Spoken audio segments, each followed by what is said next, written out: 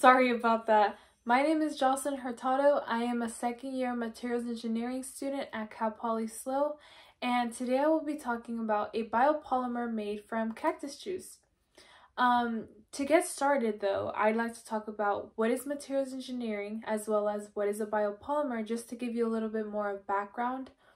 Then we will talk about the roles materials and materials engineers have in society, as well as who invented this biopolymer, how it came to be, and then we will talk about the impact it can make in our lives if we were to use it.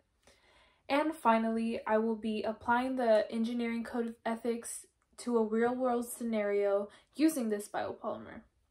So without further ado, let's go. So what is materials engineering?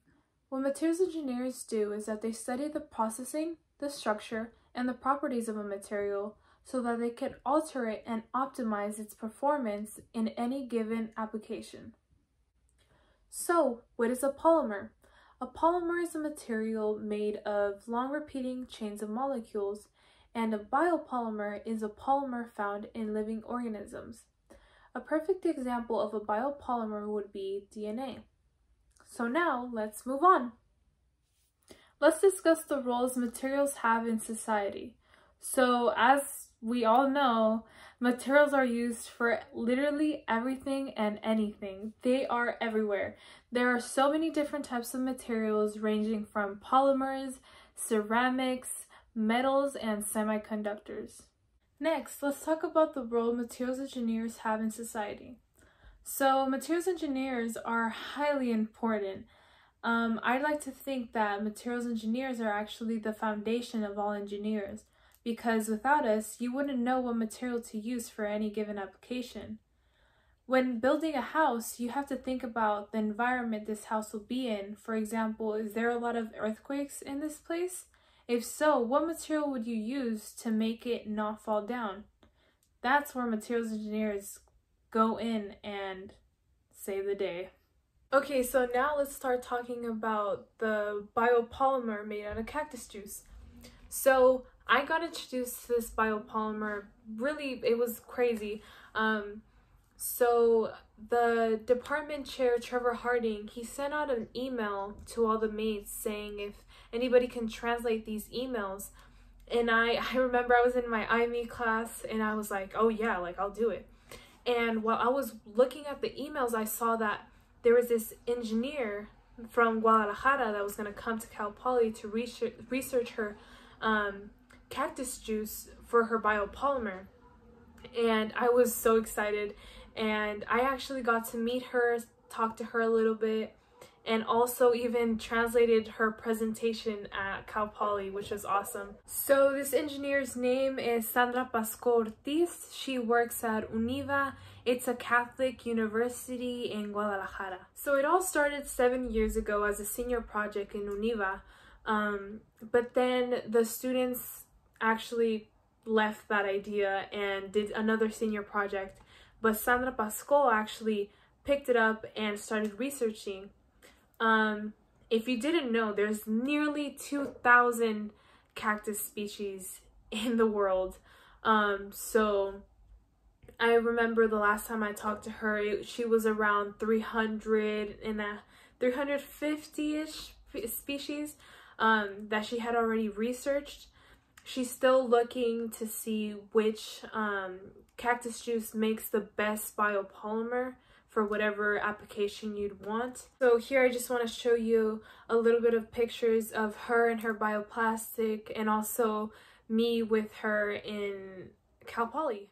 Here Sandra Pascoe Ortiz is shown with her bioplastic, and here is me when I met her at Cal Poly. Next, let's talk about the impact this biopolymer can make if we were to use it in our lives. Let's talk about plastic bags. If we were to make a plastic bag out of this biopolymer, it could degrade in a month, whereas a regular plastic bag, it takes from 10 to 100 years to break down if exposed to the sunlight.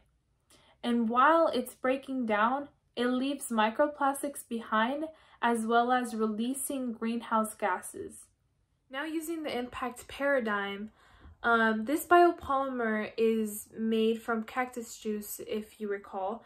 And there is nearly 2,000 cactus species. Obviously, she's still in the process of finding which one is the best, but knowing that there's so many species, we could probably find ways of using different species of cacti to make certain things. For example, maybe we use a specific type of cactus for plastic bags, or a specific type of cactus for wrappers of some sort. Let's take a little break, eat a little, and let's get back to it. Lastly, we're going to apply this biopolymer into a real-world scenario and seeing how it applies to the engineering code of ethics. For my real-world scenario, I will be using plastic bags. As many of you know, a lot of cities actually made it mandatory for you to bring your reusable bag years ago.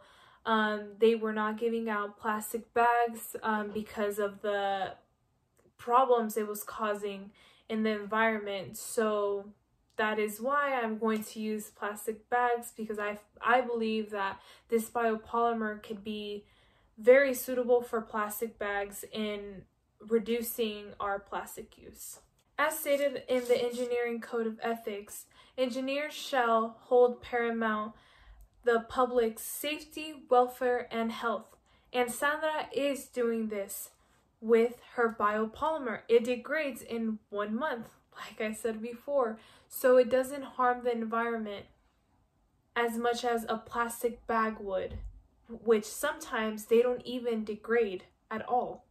Another thing that is stated in the Engineering Code of Ethics is that engineers shall at all times strive to serve the public interest. Recently we've had a lot of environmental issues, and some of the problems are because of plastic bags and how they don't degrade. Sandra has been keeping this in mind because, like I said before, she's been researching cactus juice that works better. So for example, the one right now that she has, it biodegrades in 1 month. But what if we find a cactus juice that actually biodegrades in a week?